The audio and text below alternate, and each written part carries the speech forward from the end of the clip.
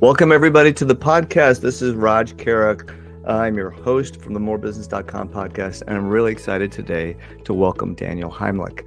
Daniel is a consultant. He and I met, it must be a few years ago now, Daniel, in a room in one of my prior companies when you were talking to one of my colleagues. And next thing you know, we sort of hit it off, and we really have a lot of synergy, and Daniel is an expert on messaging. And so welcome to the podcast. Well, thanks so much for inviting me, Raj. It's great to be here. Yeah, and we're going to cover some really important topics. As we, in running a business, you cover all kinds of things, leadership, executive coaching, motivation. But, to get more business, you really have to have the right message. So we're going to talk about how to develop a strong marketing message for your brand. So let's open up really with, what's an example of a weak message that you transformed into a strong message? Sure. Well, one that comes to mind is I had a client just a few years ago, and they were trying to kind of make their way into more senior level executives. Their challenge, which I see from a lot of tech companies in particular, is that they're getting a lot of traction kind of with these lower level, the techies, the analysts, the doers, and the people that actually are using the software. But those are not the people that can write the checks. So no matter how much enthusiasm you've had, and I've seen a lot of false starts with companies because they get all this enthusiasm from kind of these lower level folks, they weren't able to get to these senior decision makers. So this company, we won't go into all the details about the company, really kind of techie stuff, but their message was, automated firmware security analysis software, which, by the way, if you're like a network engineer or run devices, I mean, that's meaningful to you. But frankly, if you're a chief information security officer or CEO, that doesn't mean a whole heck of a lot. Yeah. And the tendency, and I'm sure you've seen this, Raj, yourself, is that, they would dive right into, and we all know that not to do this, but somehow it happens. They're diving into the features right away, talking about the product, not really talking about, what's important to the client. So after a lot of research, what we did with this automated firmware security analysis software is our new opening was, hey, did you know that 25% of your connected devices are exploitable? So first of all, everybody understands that. Everybody understands that. Yeah. So it's like, and by the way, this was based on real research.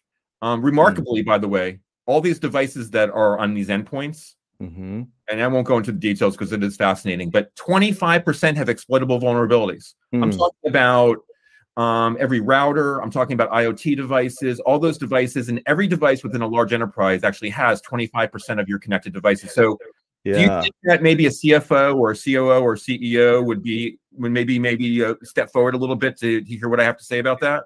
Yeah. That line that you just transformed from, I'm an electrical engineer. I loved my engineering days, but and I have fun with my engineering colleagues, but at the end of the day, they don't write the checks. Right. And you made such a big distinction that you really got to message it so that the people writing the checks understand why they need to budget for something.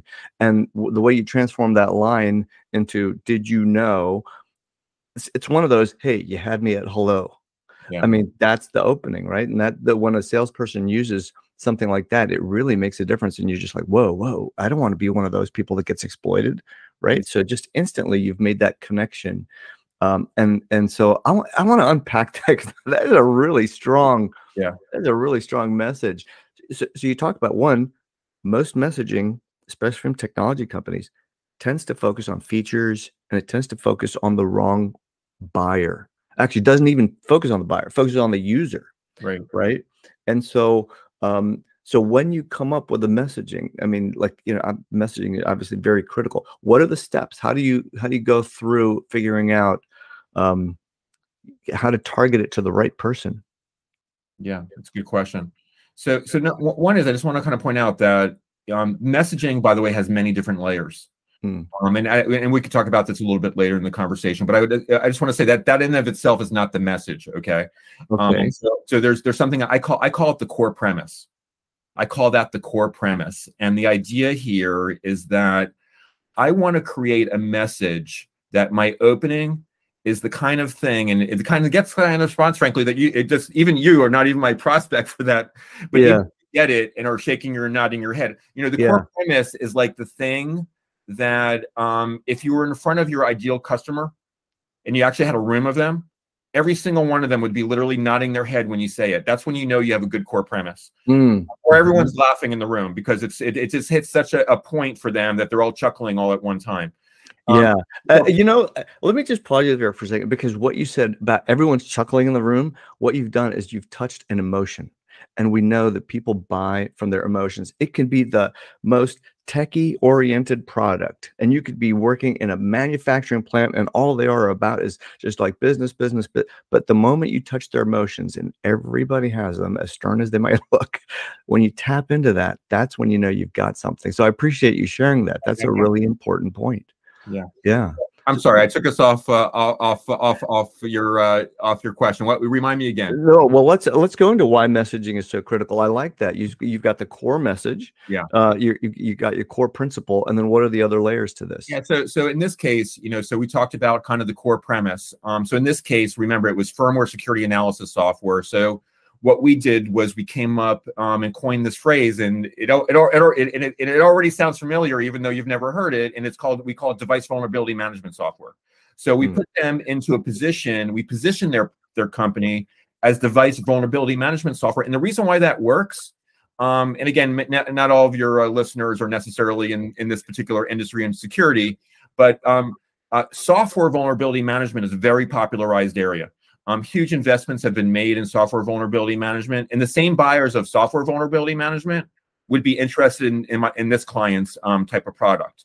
So by actually attaching ourselves to something that's already been familiar, vulnerability management, software vulnerability management, now we have device vulnerability management. So now that's the position, okay? And then we have what I call the value pillars, okay? So the value pillars being, and there's other elements of this also. I'm kind of fast tracking here. We can go into more detail around each of these elements. But, you know, in this case, it's, you know, reduces risk by securing the hundreds or thousands of vulnerable devices on your attack surface.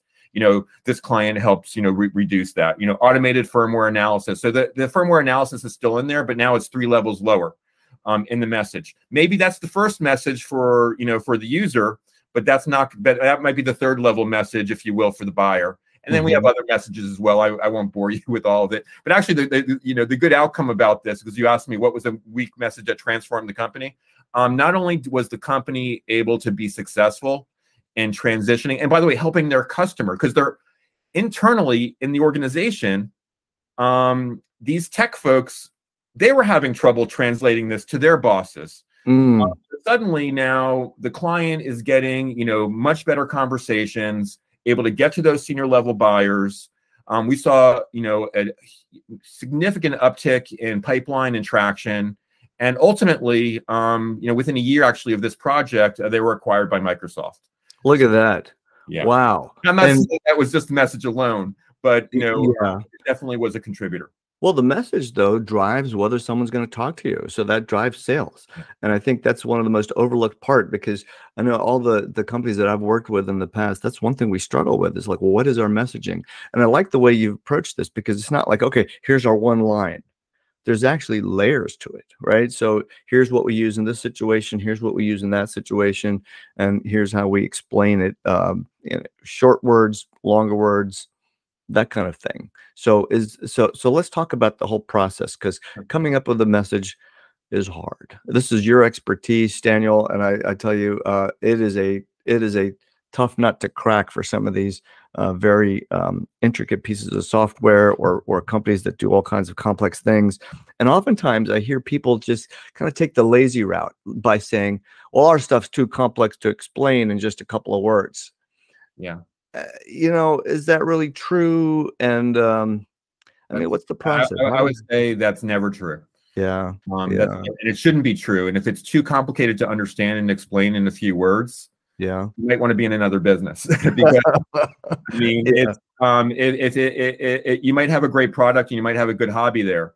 But if you actually want to create, you know, not just you know, breaking into the early market, into the techies, and by the way, maybe you can get away with that. With, you know, kind of, you know, if you're familiar with Crossing the Chasm and Jeffrey Moore, he talks a lot about Mm. kind of the early adopter. So, a lot of companies, as you know, Raj, you yourself said you're an engineering background. A lot of these companies are founded from engineers. They're founded from tech people, from product people, and great, they come up with great ideas. And early on, they're able to sell to people like them with a complicated message, because those people are willing to take the time to sit down and really understand it and understand all of that, that stuff. But if you're going to ever get to the mainstream, and get to the mainstream market, you have to get it to those 2 or 3 or 4 words. You have to, and honestly, my experience is it could always be done. That might not be the expertise, obviously, of that particular person, but there are marketing people out there that are able to look at this through a different lens to be able to get you there. So you asked me a great question, like, what is the process? Number one is I like to create. It's not just a message. I actually think about it as a message map. So it's a message map, and think of a message map as being kind of a core document that actually has all the elements. We'll talk about these, and we could talk about these in a moment. But it really has all the elements of the message, because the message is not just one thing. It's not just one line. That's not going to magically change your business. There is multiple layers here, as you said earlier. And so this messaging map is kind of the it's kind of the central compass for your organization in terms of the message. It's the place you go back to in order to have your sales pitch, in order to create your website, in order to create your sales materials, your presentations. It creates consistency across your organization. And that's kind of the purpose of the message map. It's an internal document, but it's the document you're going to go to. That kind of is the central point of truth. And obviously that might change and evolve over time. But that's kind of where it lives in this message map. Well, let's go into it. Like, what does a message map look like? I'm dying to know now. You've teased me enough here. I keep moving on you from the last question, but yes, so the message map looks like basically it's it could be on, first of all, literally it could be like in a Word document, or it could be in I usually create them in PowerPoint. So number one, what it looks like is there's kind of a core premise. We talked about that, what that is, developing the core premise, kind of that central thing that's going to make everyone head nod in your organization. It just gets to the pain that is so deep that your audience, and it's separate from you. It's separate from your company, but it aligns with your value proposition. And it's so deep that they have to agree with it. I think of it as kind of the high ground where you're going to come back to, no matter what they say, because you're going to attack that problem, by the way, it's an universal truth. That's kind of the core premise. The second is the positioning. So positioning is really, this idea of, what is your product and how it's differentiated. In fact, messaging is kind of a broad term, and it's important, by the way, to really separate, in my opinion, positioning from messaging. And I think those two become conflated when we talk about messaging. I think about positioning as being, how you're different, how you're differentiated. It's kind of the place that you own in the buyer's mind. That's really what positioning is. For example, Raj, if I said to you, what's the world's #1 luxury electric car company? Yeah, you would think Tesla. Right. So, that's positioning, right? It's the world's #1 luxury electric car company. Or if I said to you, hey, what's the #1 company in on-demand car transportation? Well, you would think Uber or Lyft. Right. It has to be. And by the way, it's interesting. You didn't say a taxi company. I know. Right. So they're positioned directly against taxi companies because it's an on-demand. That's the thing about positioning. It's creating context against the competition. Interestingly, by the way, I'm kind of a non-linear conversationalist, but you already know that about me. So we'll go in. I know we might go in a few different directions here, but interestingly, did you know what the Uber's original company name was? No. It was Uber Taxi. Uber Taxi. Yeah. I didn't know. I'm sorry. Or it was Uber Cab or Uber Taxi. Okay. All right. But I thought that was interesting. And I'm sure, I don't know, I didn't read this, but I suspect that they didn't want to be aligned and they didn't want to be in the same position as taxi cabs. They're and I think we don't think of them as the same as taxi cabs. They have created their own category. I mean, obviously Lyft is now a part of that, and I'm sure there may be others. So like, there's a guy named Russell Brunson who created this company called ClickFunnels. And when you look at what the software is, it's basically marketing automation with landing pages. And so he didn't market it that way. He said, no, we're creating sales funnels for you. And he branded everything he did around funnels and sort of created his own category and really became a leader in that. So when people think software for funnels, oh, that's what it, but honestly, it's the same thing. It's email marketing automation tied with a landing page. Exactly. And so really, if you remember, HubSpot did the same thing with inbound marketing.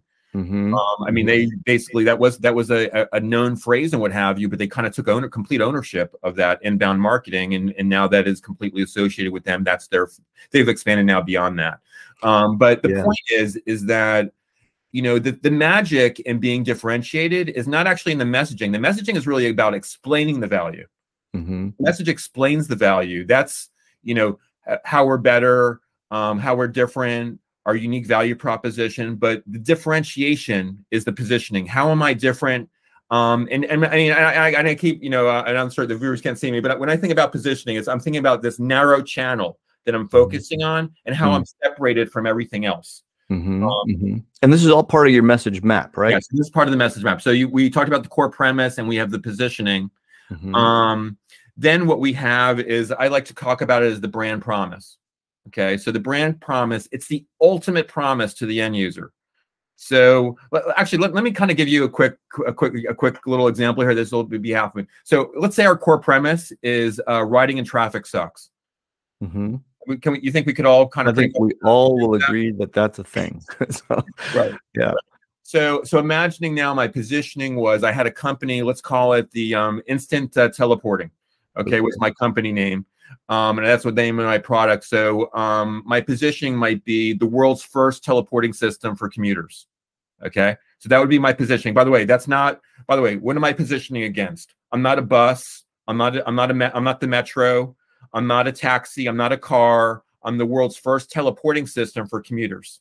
I'm still okay. Brand promise is really now the ultimate promise to the end user. Are you tracking with me here? Yeah. So it might be, the ultimate brand promise might be, commute from your home to your office in seconds. That's the ultimate promise to the end user. And that's really almost, it begins to get to the emotion, to your point. The emotion, it's like, what is that going to mean to me now as a user and what have you? And that's where we get into the this other component of the messaging map, where I call it the value pillars. Okay, the value pillars. And these are the things that we normally think of as being kind of the benefits and features. Actually, people think about features and benefits. I think about it as benefits and features. You should start with your benefits and then talk about how your features are supporting those benefits. Don't start with just the features, which a lot of techies tend to do. So what I like to do for the value pillars, number one, is I like to come up with kind of an acronyms. Because my salespeople are going to be the people that are going to use these value pillars a lot. And it's very hard for me to stick an elevator pitch into somebody's head and for me to expect for them to do that exactly. And candidly, a good salesperson they're working very modularly. They're asking good questions. They're uncovering what the pain point is. So if I have 3 value pillars, well, it might be value pillar number 2 that they want to focus on versus value pillar number 1. So the elevator pitch might not fit that exact situation. So the value pillars are generally, I try to keep it to 3. So let's say again, for our company here, Instant Teleporting, maybe the value pillars would be around safety, speed, and savings. Okay, I'm sure right away you're thinking, teleporting, is that safe? So safety would be number 1. Let's say speed might be number 2, and savings. And by the way, and I think of the messaging map, it's almost like peeling back an onion. Okay, so I have this high level message around safety, and maybe safety is going to be something around, we were, developed by NASA, and we have a 5-star safety rating by Consumer Reports. Okay, maybe that would be something I might use as supporting message around that. And then I might peel back the onion on that as, okay, now what are all the features that support that? Maybe it's not my nano dispersion technology, that, enabled that. You thought Star Trek was fake. That was actually all real. We've been developing this for the last, 60 years. I'm not sure, but you're peeling back the onion and getting into the depth of that message, and all of that depth and flavor and taste, if you will, of that message, that deep message. Yeah. That's actually going to be used by all of your marketing people. It's going to be the support, the materials. And by the way, this is not the elevator pitch. Again, you're going to create the sales tools from this. This is not the sales tool. This is a tool for internally. So everyone's aligned. It's the kind of tool, by the way, you can hand off to your PR department. You can hand it to your graphic designers. You can hand it to your branding agency, your marketing people, and all of them are working from this. So again, we have the value pillars. Again, try to make it memorable if you can. I had one that with a client that was pro. It was, I can't remember now what it stands for exactly. Is professional, responsive, organizational, or whatever they had been. And then again, try to make these not just technical. You mentioned at the beginning, but making it emotional. Everything, maybe we should have mentioned this at the beginning. The work, at least that I do in my kind of expertise, really is in the B2B side. There might be some differences here in what we're talking about for consumer. Branding is much more front and center, and we don't need to get into all of that. But a lot of what we're talking about here, and actually, frankly, all of the things that I'm talking about, really are specified to business. But I like to say that business to business people, they're people too. They have emotions. They have feelings. They are trying to get ahead in life. They have a family at home. They want time. They want life, work-life balance. They want all those things, but we tend to talk to them in very technical jargon, very matter-of-factly about things.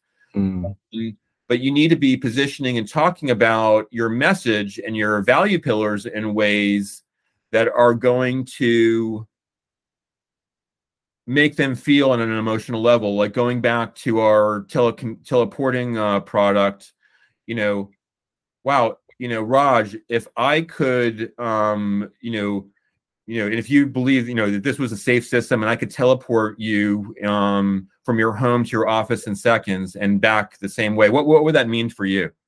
Yeah, it would mean you could actually go to the office and it wouldn't matter where you're located, and you can work anywhere, and it just give you so much more flexibility to meet in person. And it's really interesting because a lot of people get caught up in looking at their product and saying, well, this industry could use it, and that industry could use it, and this group can use it, and they come up with 100 different types of use cases. And it just kind of goes nowhere because they can't make any sales because their messaging is all over the map. You're actually not able to reach people who, you just have to pick. And that is one of the hardest things for a CEO who's been a technical founder. And I know because I've been there. I've done this myself. And you step into this pothole. You don't even know you're in a pothole. You're just thinking, no, I'm like going after this big market. And you're really not, because what you're doing is you're spreading yourself so thin that your salespeople don't know how to sell it. You don't know how to sell it. Your buyers, and the worst part is your buyers don't know what they're buying. They don't know how to buy it. They don't know how to use it. And so 100,000%. In fact, I would actually say that is maybe the biggest issue that I see when I go into these organizations. I kind of call it like the Swiss Army knife syndrome. It's kind of like, if you think of and that's the problem is, especially for earlier stage companies, they're chasing the money. So every time there is, and I won't name them, but I've had a client, every time they talk to a new prospect, they're developing a whole new value proposition. They literally they're having their marketing person come out literally with a new sales sheet. They literally have, I'm not kidding, 2 or 3 dozen sales sheets. There's no focus there at all. There's no repeatability. And I know that's hard as an early stage company, but it's a Swiss Army knife. You're trying to be you're trying to be a blade, a scissor, and a saw all at one time. And here's the thing: you need to be a blade, a scissor, or a saw. One of the, especially as a smaller company. When I say smaller company, I'm talking about even under 50 million. You need to be a blade, a scissor, or a saw if you're following me on this. You need to be I totally get what you're saying. I mean, I've seen so many companies thinking that, okay, I'm going to do this, that, and the other thing because we compete with this $1 billion company on this tiny little niche, whereas that $1 billion company is busy just buying up all kinds of companies to add to their roster. And next thing you know, you've spread yourself so thin because your sales team doesn't know how to sell it. You've got, all kinds of like pipeline issues because your messaging is all over the map because you can't have. We struggled with this actually when you and I met. I was, with one of my prior companies, which provided fundraising intelligence, but I should say wealth-related intelligence. And one of the primary markets was fundraising in institutions, universities, and also financial institutions, because they also wanted to know wealth-related data on stuff.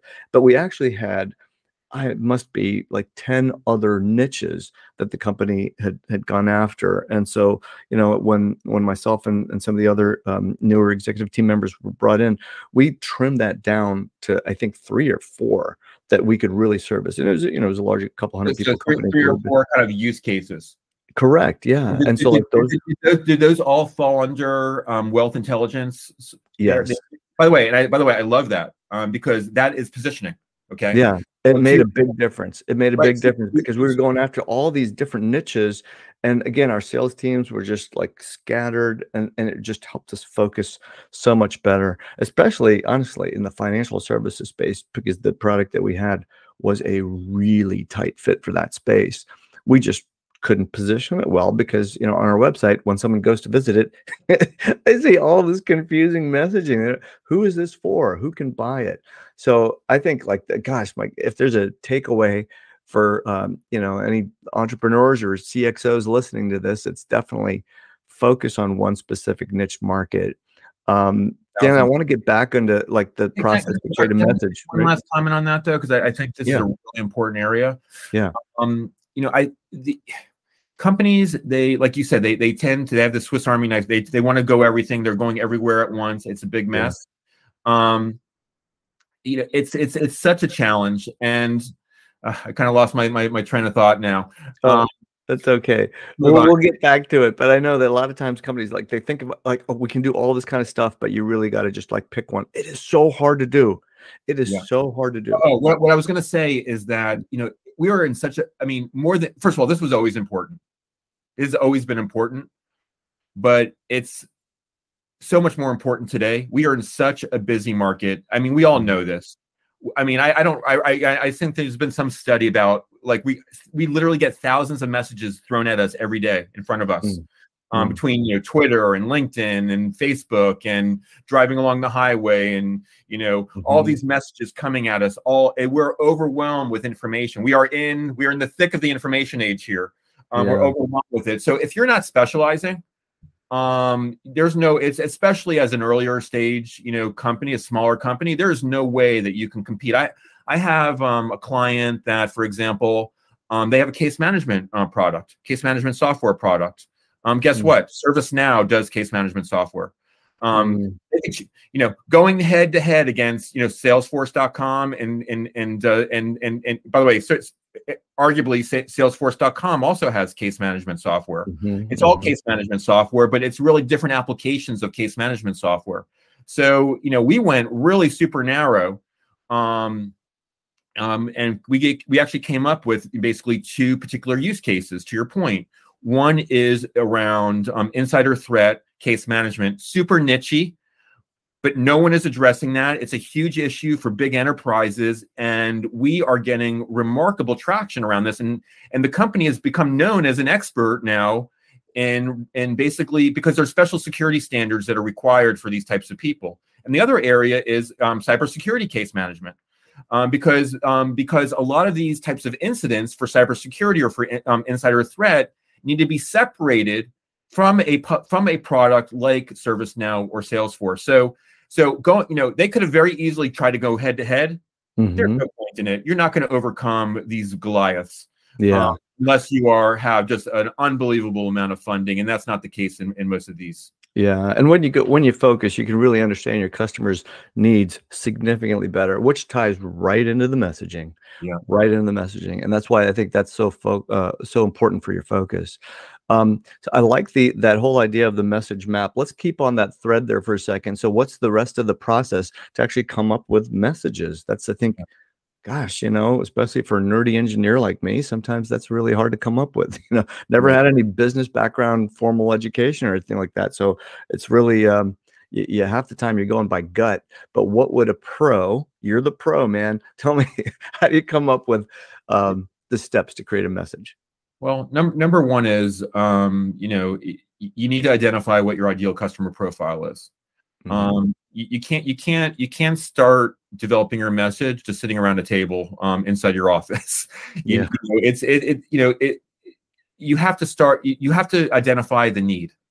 At the end of the day, I mean, look, at the end of the day, honestly, it's kind of really simple. I don't want to give it away to everybody, but it's like find a need,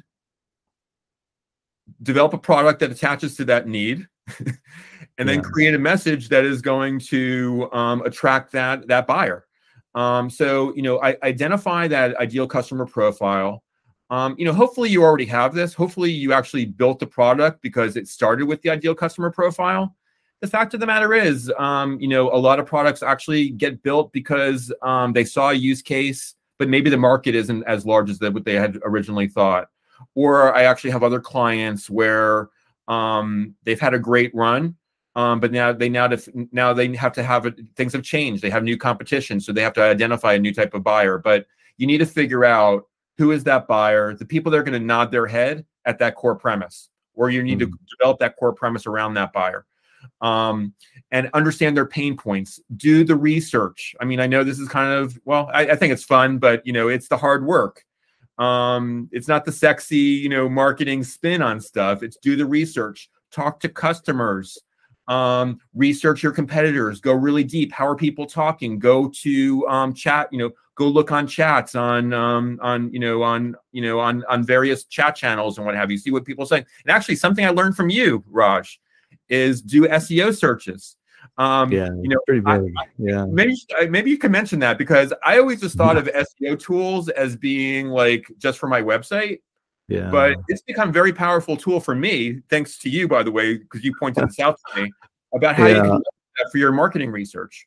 Yeah, I use SEO for market research all the time. It's one of the most underutilized use cases for these SEO keyword research tools, is to see, like, is there a market for messaging something a certain way? Because quite frankly, these tools will practically tell you what the message is. They'll tell you this is what people are searching on. More people are searching for these types of words as opposed to these types of words. So you can do all the guesswork you want, but the data, when it's staring you in the face, makes your job a lot easier. So I think there's definitely a lot to that. Let's talk about some of the challenges that people have when they come up with messaging. So one of them we talked about was focus. I mean, my God, that's probably like the biggest gorilla in the room. But what are the other stumbling blocks, the oversights, the mistakes that companies make? Well, actually, just to kind of, and this ties right into what your last comment was, is a lot of times what I find is organizations try to be too different. They try to be too different. They're not grounded in reality. And what, so it's nice. And by the way, frankly, I kind of learned the lesson on this myself a few times, especially earlier in my career, because I wanted to come up with something that didn't sound like anyone else, that was so differentiated and unique. And guess what? Nobody really understood what the heck I was talking about. Yeah. It needs to be grounded, and so, for example, do you know what they first called the first automobile?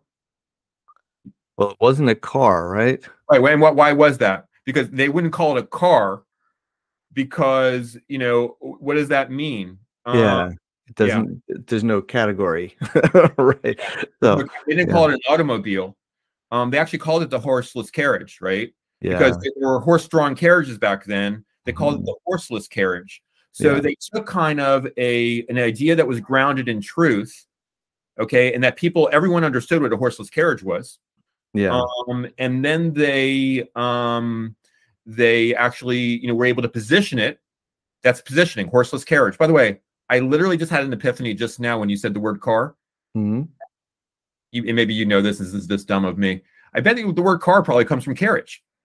Oh, That's a good point. Very. I Literally, didn't even put that together either. Second, we'll have to look that up after the after the. That's a good like trivia question for a beer game. I love that. Sure. But you need to, you know, I had one client that is a software testing company. Okay, by the way, has hundreds of customers, but they themselves internally were getting bored with testing. By the way, that's one of the problems is we get bored with our own story faster than the market. Yeah. So he literally, when I started working with them, they didn't have the word testing on their website. They didn't want to call them, they wanted to be so different. They wouldn't use the word testing. Listen, you can't, you know, and by the way, I use the SEO tool. That's actually how I showed them. This is what people are searching on this. Yes, you need to differentiate and distinguish yourself, but you have to ground it in truth. So that's a big mistake that people make, is trying to be too different. Yeah, you know, and so that's like, so, you know, I see these, I just think it's complete nonsense when I see it, is people say, oh, sales funnels are dead. Oh, this, that, and the other thing is dead. And what they're trying to do is, like you pointed out, they're just trying to carve out some kind of niche for everybody. And what's happening is they're just confusing people. Well, wait, you're really the same thing. You're just calling yourself something different. How? I mean, like when you look under the covers, there's no difference. Yeah. I mean, and that is part of the magic of marketing, right? Yeah. Is you know, that's kind of the thing that, you know, people like me we're trying to create a new vision for things. Trying to, you know, sometimes put lipstick on an old pig. Yeah. You know, but you know, sometimes we're faced with that. But you know, but fortunately, you know, especially a lot of the people I'm sure that are listening to this, and I'm seeing it a lot, you know, with my clients, is that there are some really unique and differentiated products, really exciting technologies. But even there, you have to kind of ground it in truth. You have to ground it to that core premise, what people understand, and you have to use that as the foundation to build your message from. You know, another area, we talked about not being focused. That's a huge one as well. Probably, like we said, like the number one. You know, but another area of messaging that's interesting to me is sometimes people do have a pretty good message, but what I like to say is they start in the middle of the story. They start in the middle of the story. They make the assumption that their prospect will understand what they're saying, but they start in the middle of the story. They start talking about their product and their solution, just assuming that their customer is kind of grounded, you know, in kind of what they're talking about.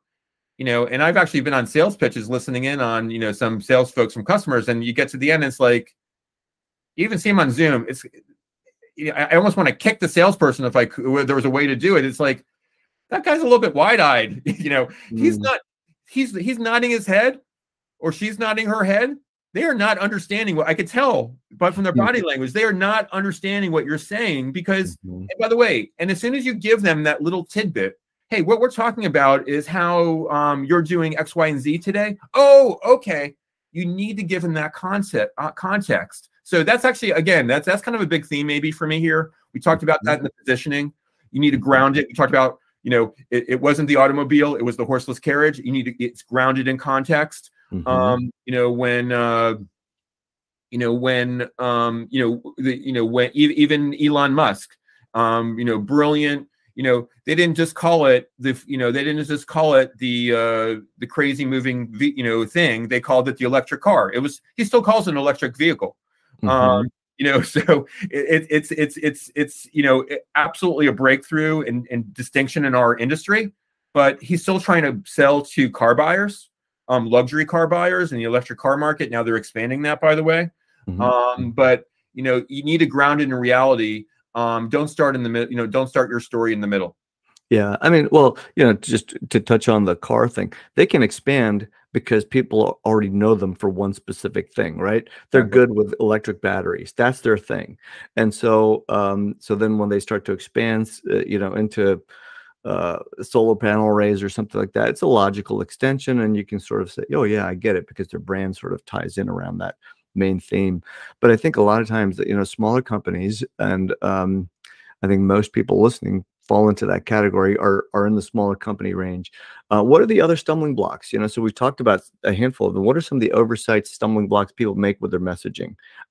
I think those are really the big ones. Yeah. Really the three, the ones that we talk with. Number one is, the Swiss Army knife syndrome, trying to be all things to all people. Yeah. And you just really made a great point around that as well. I mean, that is a huge problem. And you made the point also, it doesn't mean you'll always be that. Maybe in the future you can be a Swiss Army knife. Or a little bit of I actually even understand Swiss Army knife sales are going way down. I have read an article about that. But you can be maybe a little bit of a Swiss Army knife. Maybe in the future you can have a blade and a scissor and a saw. But you got to start. You got to create a beachhead. One of my favorite all-time books, and I know it's like definitely dating me, is Crossing the Chasm. You have to establish a beachhead. You have to figure out, you need to put all of your forces, if you will, behind that one beachhead, that one problem, that one message. Everything needs to go behind it. You need to align your marketing, your salespeople, your marketing materials, your website, all need to be aligned 100% behind that. And you have to have conviction and beat it down until you're able to make progress through. Establish those early customers. Use that as, and create testimonials from those early customers. Have them telling your story now, that message, using the power of telling that we're a blade.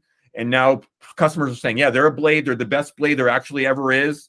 And this blade is, you don't want to use it for your steaks, but it's the best fruit blade there is in the marketplace. There's none other. And you're the best fruit blade company in the world. Now, by the way, when you have, a few dozen of those, okay, now actually let's go attack the steak market with steak knives. So you might recall I ran a company called Mailer. We're an email marketing software company. And so our tagline was easy email marketing. I mean, that just like right down to the T. That's what we provided, was just, we made that entire process so simple, drag and drop. But then I would talk to people in a specific niche. It was the IT services industry, and they wouldn't sign up. I'm like, why are they not signing up? It's so simple to use. The biggest response back I got, and I wouldn't have known this had I not talked to customers. They're like, well, I don't know what to send. We've got this easy email marketing software thing, but you talk to certain markets and they're like, yeah, your tool is easy, but I have no idea what to send to people. So then I started digging deeper and deeper and deeper, and I realized that, hey, what if we created something for you to send? Because there's always trending topics. There's always some security breach. We could just talk about that as news. If we wrote articles for you, would that make your job easier?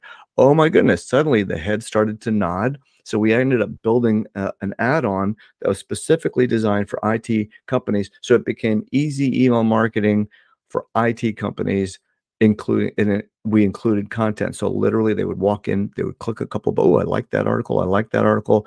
And they clicked to select the article. If they wanted, they could edit it. But then in a fraction of a second, it would create a newsletter, create a blog page, all that kind of stuff for them automatically. And now we got people signing up relatively quickly. I charged a significant premium for that extra level of service, but it made people's jobs so much easier. And you just really do it by focusing. We could have taken the product and we could have sold it to everybody under the sun, but we focused just on one specific market that had a need. Because I'm like, well, why aren't they sending it out? And they told me, well, we don't know what to send. Well, what if I give you something to send? Oh yeah, that'll make my job easier. So that's what we built. And then we could message it that way too. You don't have to think. One of the things I love about that story, that first of all, great example, such a great example. The thing I love about that story, and I see this a lot myself, you're going out and doing that research and what have you. Don't be so stuck on what your product is exactly. I mean, essentially, your product. Oh God, biggest lesson in the world. Essentially, what you did is you actually evolved your product to meet the customer's need. That wasn't messaging, right?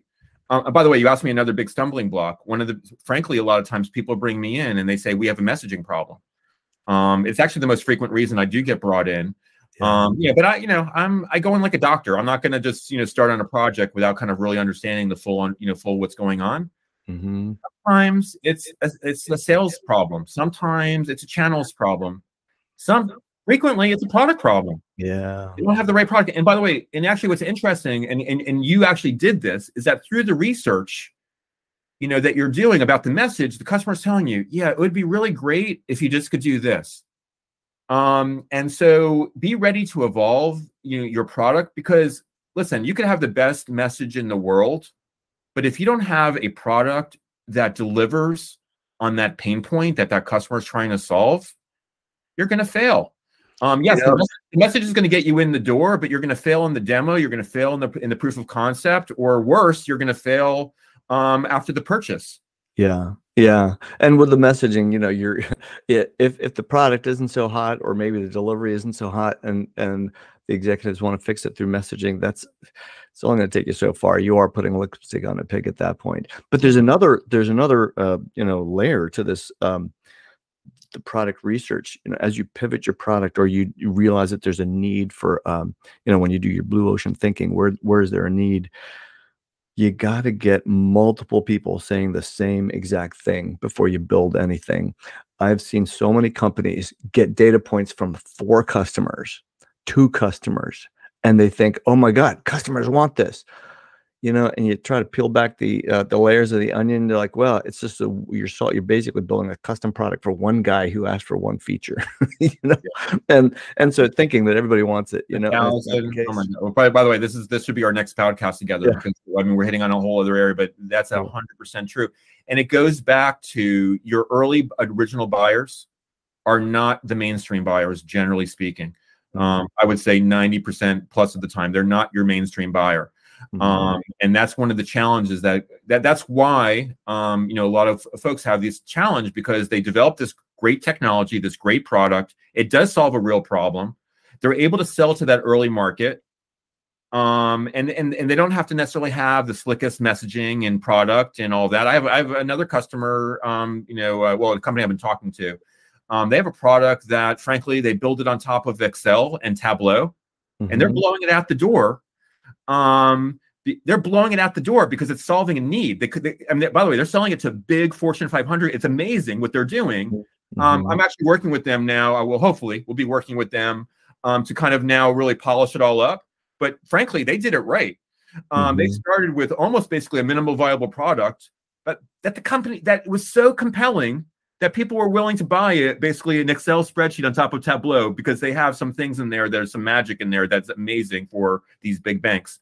But to your point though, is that you need to evolve that story. And then when you get to that next layer, you're trying to get to that mainstream.